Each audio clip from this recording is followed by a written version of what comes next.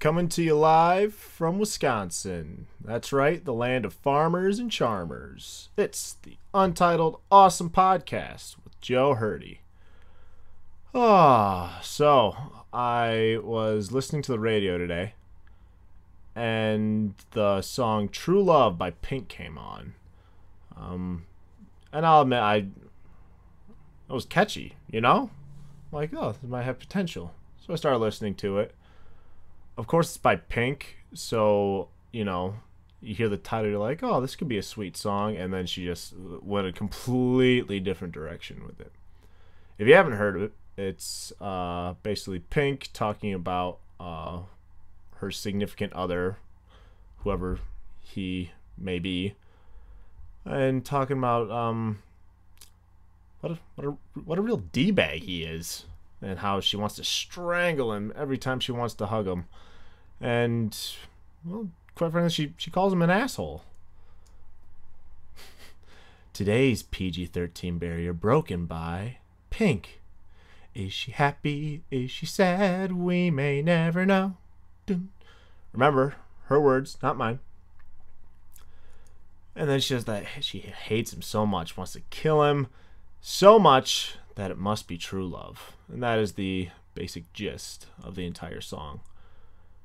And I'm thinking, wow, this chick just did people like Maury and Dr. Phil a huge social service. Because all the work that the nice guys have been trying to do over the last couple of years, trying to like make women realize, oh yeah, you deserve better. There are nice guys out there. Completely undone. Because since this is America, Pink is actually an influential person. And so her opinion gets taken into account. So all these high schoolers who are still listening to Pink for some reason, or with their terrible, awful boyfriends, are going, oh, well, this must be the one for me then, you know. So he slammed the car door in my face last week. I mean, I'm sure that's just his way of expressing himself. And that's what we all need, right? Ugh. They're going to find themselves years down the road with these same animals, no job, wearing the same shirt 4 days in a row. Why don't you go get groceries today? And they're going to be like, well, Pink said this must be the one. He's doing everything right. It's frustrating. You see just a lot of couples, like even just like walking down the street, it's like, how on earth did that happen? It just does not appear right at all. A couple years ago, when I was still in Grand Rapids, one of my friends who was living in Chicago, going to school there, for the sake of privacy, we'll change her name. Let's see. LaQuisha. Because I've always wanted a friend named LaQuisha. Don't ask me why. LaQuisha gives me a phone call. And LaQuisha's pretty attractive. And I'm just like, oh, I haven't heard from her in a while. Calls me on the phone, and she's like, Joe, oh my gosh, how are you? And I went along with it. No, I'm great. How are you? I know it's been so long. Crazy. What have you been up to? Oh, you know, doing the whole school thing, and listen. And says that she's coming to Grand Rapids. She's going to visit from some other school friends, I guess. And I'm just like, oh, well, we should totally get together when you're here. Yes, that's exactly what I was thinking. Huh, no way. Yeah, and I would really like for you to meet my boyfriend. Ugh, not another one. Because girls, when you introduce your like close guy friends to your boyfriend, we find it very amusing. Because we love and hate meeting them at the same time. Just because, especially if you bring home, you know, one of those guys, you know, I'm not saying that we don't appreciate you, you know, bringing them along, as long as they're a keeper, then we're happy for you. But some of these idiots are bringing along. We enjoy just kind of like hassling you about it, you know, later down the road. It's like, hey, whatever happened to Hunter? That quality guy you brought around. You know, the one who always had the dip in the mouth and the snake tattoo up his neck. He seemed like a real straight shooter. I'm surprised it didn't work out. And it's like, oh, stop. I was young.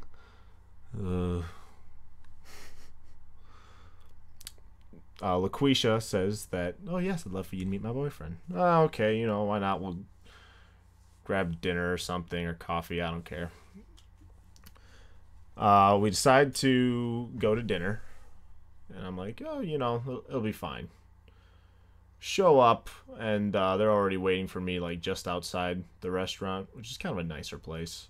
It was nice jeans, but button-down shirt attire, I guess. She was looking very nice, and then she did the whole eek and runs up and gives me a big hug, and that's always awkward for the guy friend, just because it's like, hey, I wonder what your type, if your boyfriend's the jealous type, because we get to have a good, you know, line of sight with him, because you can't see him, but we definitely can, looking at him straight in the eyes, and boy, do we get a good first look at them just based on his reaction of you going there. So she leads me over to meet this guy, and it was just like, oh, you picked another winner chicken dinner. Kid was, first of all, shorter than her. Had a nice little ginger look to him with the like really thin douchebag beard. Black jeans with chains, which I hadn't seen since '96. So, you know, keeping it retro. He had the plugs, and a backwards ball cap, really like a t-shirt that was like way too tight for him. Just trying to make him look more swole. And a hat that says, I heart boobies. Oh, good for him, you know, supporting breast cancer. This is Breast Cancer Awareness Month, you know. And that's another thing.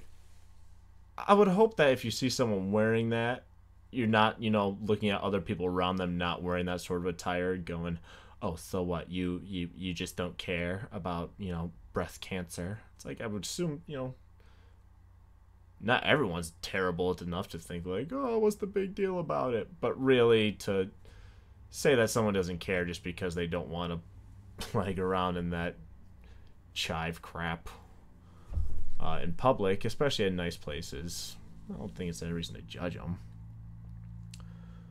So, walk up. I'm like, hey, man, how's it going? He says, what's up, dude? Name's T-Bone. Guys, unless you're like Turtle from Entourage, or my friend Weasel from middle school soccer, since his parents call him that anyway, don't introduce yourself by your nickname to people you don't know. Especially when it's not like you're already with a bunch of people who already just know that reference. Although my housemate Steven Musk did introduce himself to a waitress at Buffalo Wild Wings team is, what's up? I'm Moosh. And it was pretty smooth the way she did it because she was hitting on him hard.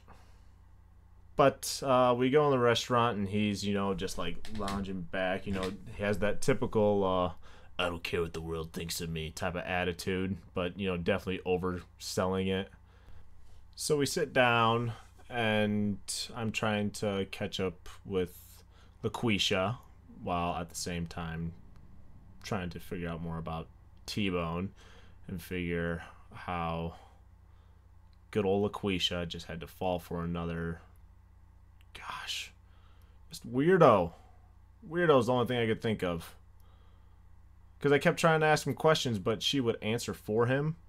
So I'd be like, so T-Bone, you in school or, you know, you working right now? What you up to? And then LaQuisha goes, actually, he is in a band. I'm like, oh, that's pretty cool. Well, what instrument you play or do you sing? And I keep, you know, literally trying to look at him while asking these questions, but she just sort of keeps, you know, waving her hand, doing that little thing. Well, you know, actually he doesn't, he's not actually in it, but he's kind of like the promoter. Like, oh, what exactly does that entail? Oh, well, you know, like he puts up flyers. He runs the Team MySpace page. I'm like, who's still on MySpace anymore? Come on. Really? Ugh. And the whole time he's just sitting there like Uncle Rico from Napoleon Dynamite, you know, putting his hands underneath the flabs of you can't tell if it's fat or muscle on his arms and trying to puff them out and make them look better. Yeah. Beef. And what really ticked me off was we started eating, and that's how the entire thing went. It was great catching up with good old LaQuiche. That's what I call her, LaQuiche. And trying to, not pass judgment on this guy. It's like, hey, can't be all that bad. Until the waiter says, like, okay, will that be all for you guys? I said, yeah. And then T-Bone says, this'll all be on one check. I'm like, oh, nice. Supplying for it. Good for him. Wait, check comes back. He grabs it, looks at it, and then he hands it to LaQuisha without putting anything in there. And then she's like, oh, yes, that's right. I do have this one. I'm like, no, that's not how it works at all. I'm like, please, let me take this one. You guys are in my town. It's my treat. And she's like, oh, thank you. You don't have to do that. In my mind, I'm thinking, well, one of us has to. This is ridiculous. I mean, really, is there no, worse move? Especially on meeting someone. Oh, yeah. Sorry, getting off track. Anyway. So we get up. We go to say our goodbyes. And this was a bit heartfelt. As we're leaving, T-Bone says, I'm going to go get the car. Josh, you're a good dude. Like, oh, thanks, man. It wasn't even worth my time trying to correct him. It's like, it's Joe. Or J-Dog. Whatever you want to, whatever suits your fancy. But yeah, nice meeting you too. And he walks away. And go Quisha. And I do the whole, oh, it's good seeing you again. Oh, yeah, looks like you're doing well. And he pulls up the awesome car that, it must be a band vehicle. Because it looks like it's seen some mileage. And she hops in. Of course he didn't open the door. Why'd you even ask? And they drive off. I'm thinking, wow, what's she doing with a chump like him? Then I realize, looking back on it, this guy went to a pretty nice dinner, wore whatever he wanted, didn't pay, had some other guy pay for him and his girl, and got to drive away with the girl in the other place. I'm like, I think I'm the one that got played here. I'm the one looking like the idiot. Touche, T-Bone. Until we meet again. And LaQuisha, bless her heart, she dates guys like him because she keeps saying that she doesn't think she'll find anyone else. And it's heartbreaking because ladies out there, you deserve the best. Don't fall for that idiot who says he likes you because your hair is nice. Stay away from those douchebags. Date guys like me. By the way, love the way your hair looks today. Did it work? No? Maybe next time. Oh, so there's my little rant on that. Time to keep you updated on how things are here in Delavan. Gosh, it's been fun growing up around here. Not as ideal now, just because, I don't know, you can farm and charm, but there's really not much else to do around here when you're single and in your 20s. That's why I love Chicago so much. But growing up here was fun. A lot of interesting experiences.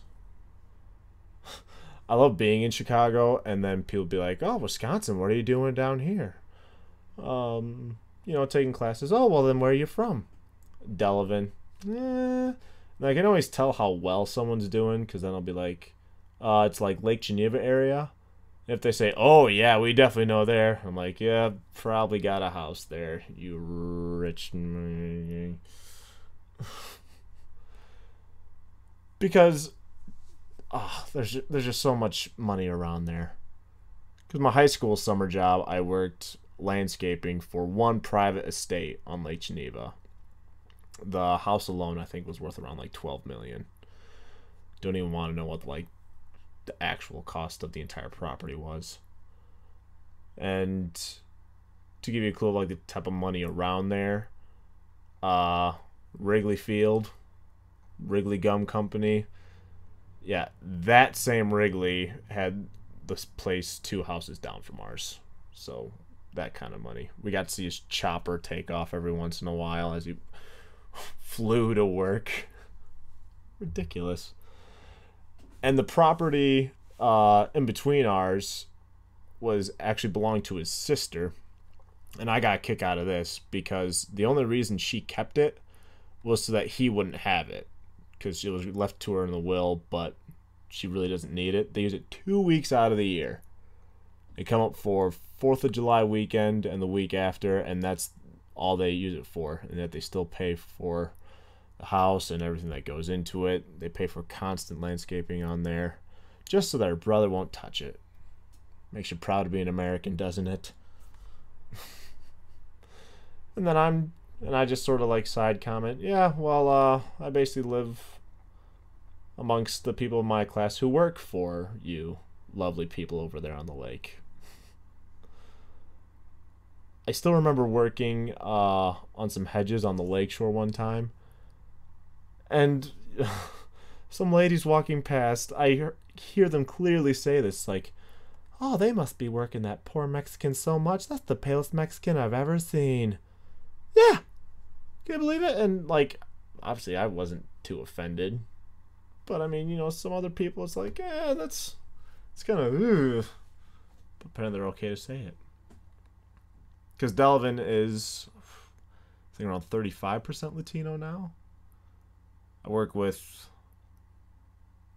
3 out of my 4 main coworkers now are Mexican. And growing up with Mexican friends was fun. It really was. Playing youth soccer. The ref would read off the names to like check your equipment beforehand, and he'd stuff like Daniel Delgado, Jose Alvarez, JHirte, and then the skinny white kid comes out. Oh crap, messed that one up. Growing up with Mexican friends was cool, because they tend to be a little shorter, and I, as a kid, just sort of stood out, was maybe a little taller than them, so I always looked older until we all turned, I don't know, 12, and they started growing facial hair, and I'm still waiting for my first chin hair to grow. Waiting for my first nose hair, even. It was a little sad. And the Mexicans at work now are great. I walked into work a couple weeks ago, went in the break room, clocked in, went onto the main floor, and Chente, my coworker, comes walking towards me. He's like, yo, I'll get to that in a second. Yo, vámonos. Like, okay, what could this be? Am I in some sort of trouble?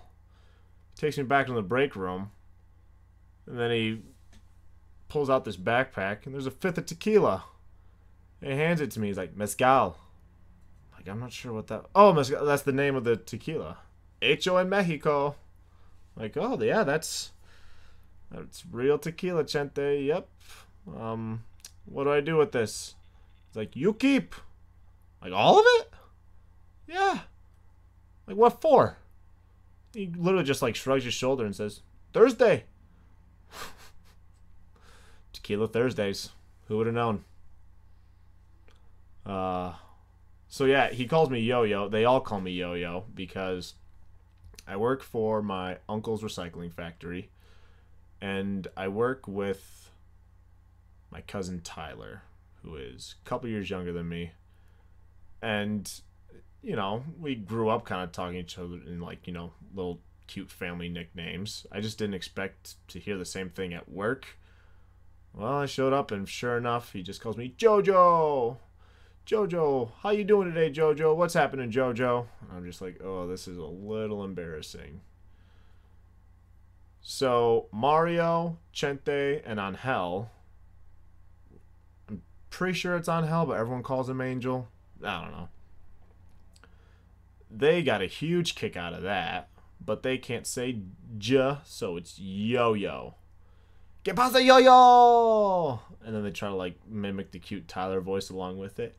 Oh, Yo-Yo! Every single day I go into work now.